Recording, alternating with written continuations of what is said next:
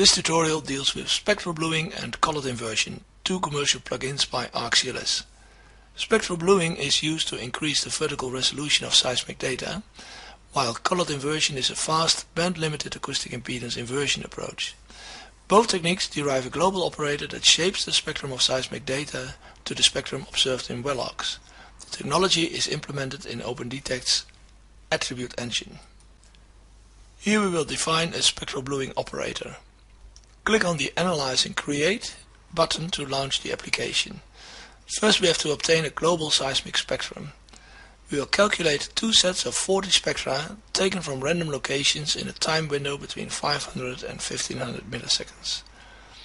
The first set will be used to calculate our operator. The second set is used for QC purposes.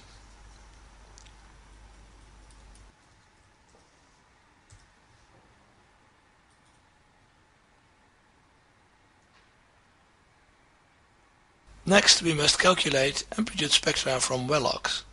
We can average over multiple well ARKs, but here we will only use the well F34 where we know that we have good log coverage over the target interval.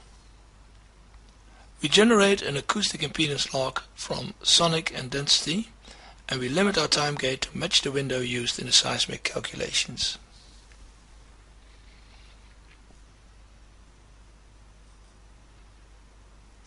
Several diagnostic graphs are generated. We will use these to tune the spectral bluing operator.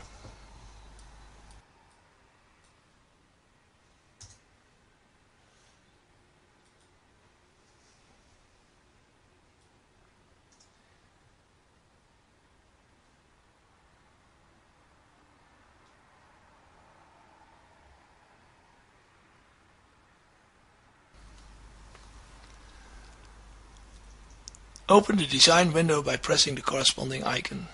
First we smooth the average seismic spectrum a bit more.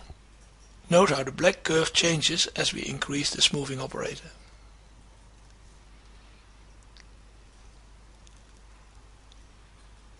Now let's move to the well ARK spectrum. The spectrum has frequencies up to 500 Hz.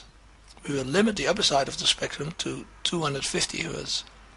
This improves the fit of the black curve over the frequency range of interest.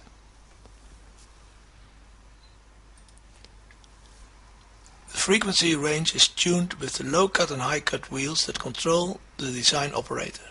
In the residuals display, the blue curve should be flat at 0, while the green and red curves should overlap over the entire seismic frequency range. Where the frequency fall off, the blue curve may deviate from the 0 line, which will create monofrequency noise trails in the spectral bluing results. To avoid this, reduce the frequency range of the operator. Now let us look at the operator itself in the time domain. This is the filter response that will be convolved with the seismic data to arrive at the spectral blued result. Now we can save the operator and exit the application.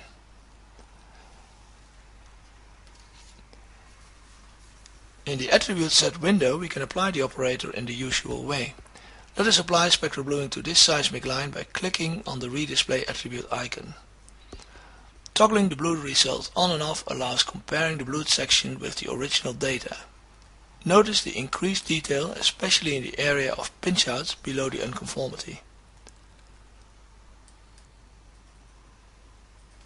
The design of a colored inversion operator follows a quite similar workflow.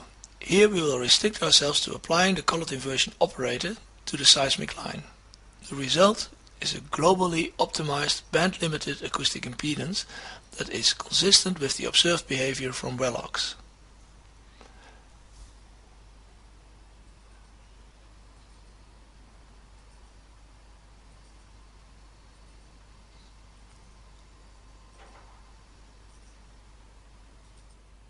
This concludes this tutorial on spectral bluing and colored inversion.